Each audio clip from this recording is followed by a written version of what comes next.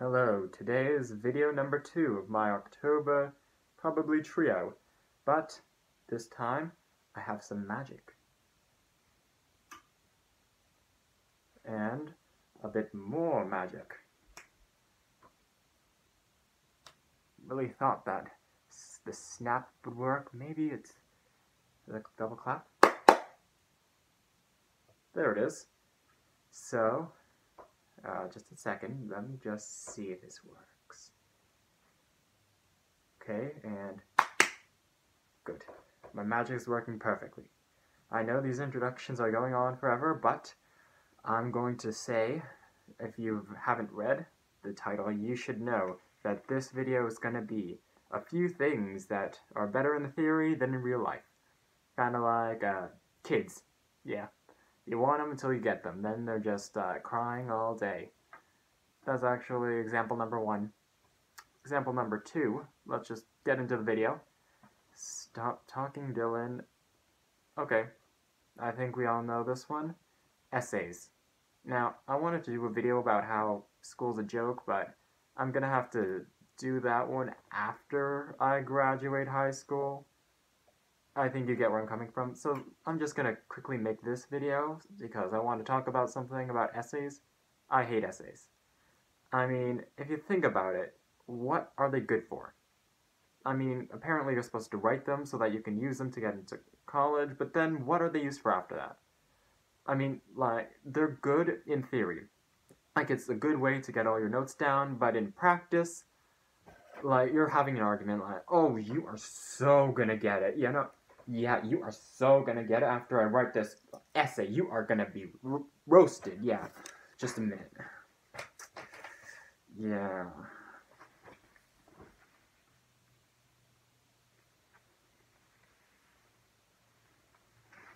Oh, yeah, you are so gonna get it. Hopefully you could read that. It's gonna be pretty good. Yeah. Done my outline. And they're gone.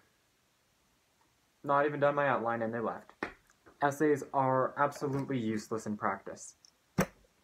That is why it's on this list. Because essays are useless. Okay, I'm just gonna keep saying this. Essays are useless because English is a stupid class. I just can't say this enough. English is a stupid class. You know, if I would, I could use these foul language. Because that's how much I hate English class. And yet you have to take it for all years of your high school. Well, I don't really want to bore myself, and I'm already making too many mistakes in this video. Next, moving on to one-way streets. Yeah, one-way streets. I mean, I don't really have a very big problem with them, but if you think about what they are for, then they're for things to go in one direction. Cars, motorcycles, for one direction. But what if you make a mistake and you make a wrong turn? Like, this is a one-way street. You have to get from point A to point B. Point A to point B, okay? This is a one-way street. Okay? Point B is here.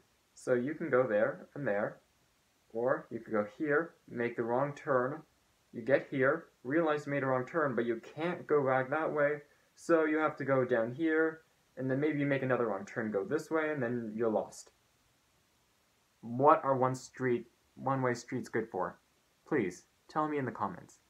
I mean, if you have a good idea, I mean, like, I know it's to, like, stop traffic from being too chaotic, but, like, why can't they just make it two-way? Like, why? What made you, who possessed someone to make it only go one way? I know, like, you learn to drive right side, or in Europe, left side. Some places of the world it's left, some places of the world it's right. But, like, where are you taught that you can only go on one side of the road on some streets? One-way streets, I believe, are the worst. Not the worst, essays are the worst, but I'm gonna say that my next point, or the next thing, is a little bit off. Because you wouldn't think so. what next is the whole saying of treat other people the way you want to be treated.